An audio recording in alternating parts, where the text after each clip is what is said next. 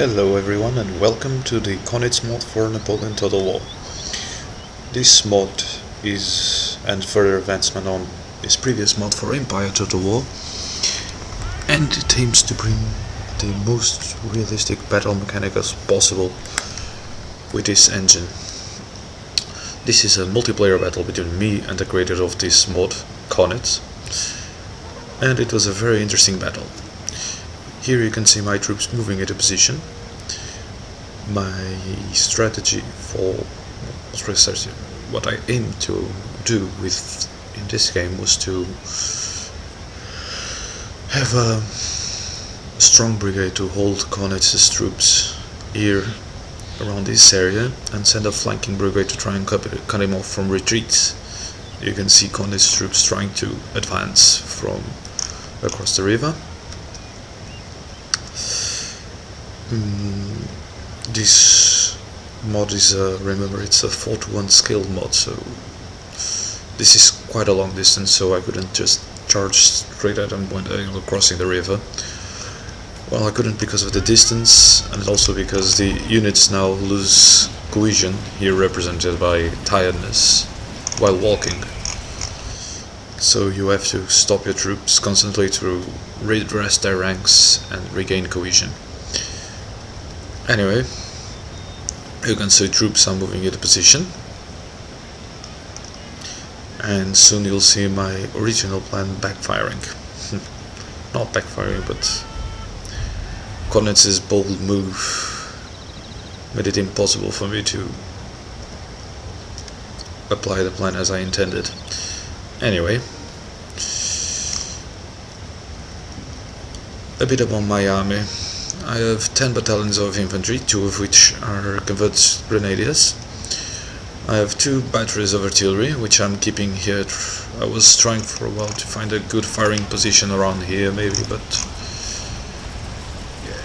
it's almost impossible to have a good firing position in this area of the map, because you have trees and hills on the way, so I couldn't really see them. So that relegated my artillery to both my batteries to a supporting position, where they will advance with the infantry and try to wreak some close-range chaos. Anyway, I have 4 squadrons of attack cavalry, 3 of cuirassiers and 1 of dragoons, 1 of light cavalry.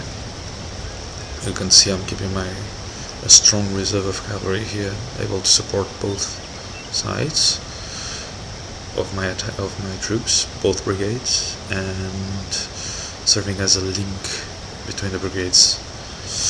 And I have an extra squadron here. Now I see Kaunitz's dragoons starting to appear. This is where I noticed them, so I had to hold my cavalry and think about what to do next. In a panic for a bit, like, you know, having 2 squadrons of cavalry units here. The main difference between this mod and Empire Total War is that in this mod cavalry units represent 2 squadrons instead of 1.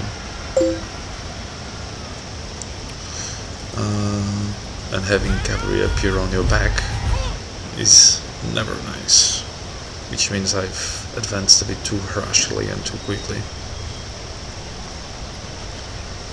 Anyway, I had to order my cavalry to counter their attacking cavalry, which is already exhausted, which is good because my cavalry is just tired. And yeah, the chase began. All my other troops redeployed.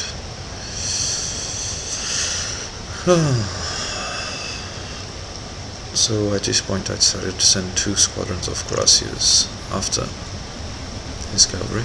I just can't afford to have cavalry rummaging about in my backyard.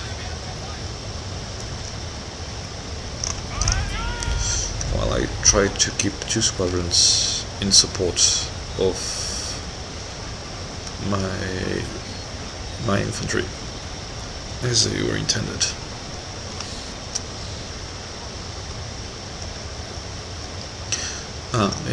With this cavalry squadron, an interesting thing, well, at least I find it interesting, happens is that you can the force you bring is actually its full army division.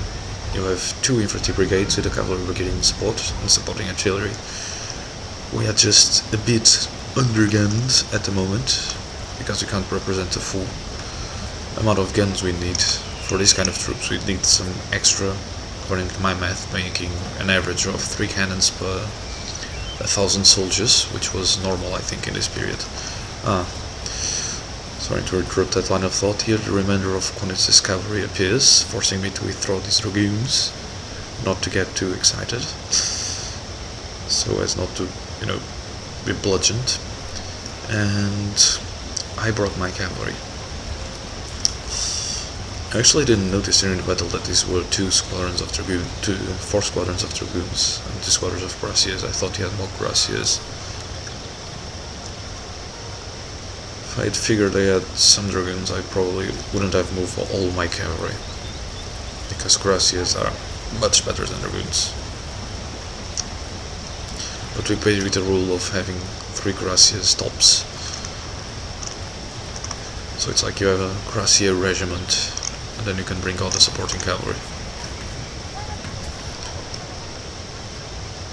Anyway, cavalry is arriving, very tired.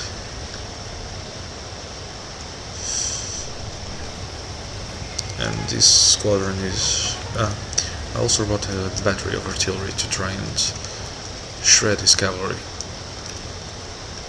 To support my cavalry, to make sure that I win and don't lose a lot of cavalry. Anyway, now, this is my first attack on these Grenzes, which was kind of bludgeoned. I thought that having this ridge over here and well, their troops fire wouldn't be too effective, but Jesus, they lost almost half their strength. They just had too many infantry battalions nearby, and it was too close, so their fire was very destructive. But I routed his light infantry, giving me an edge in range, because I have mine here. Playing without flags is amazing, because battles get really confusing. You never know how many units you are seeing, and if you are just seeing those because, well, they're just those, or if there are more in the back. You'll see later why this is important. Well, anyway, I keep advancing with my cavalry. Kaunitz is trying to withdraw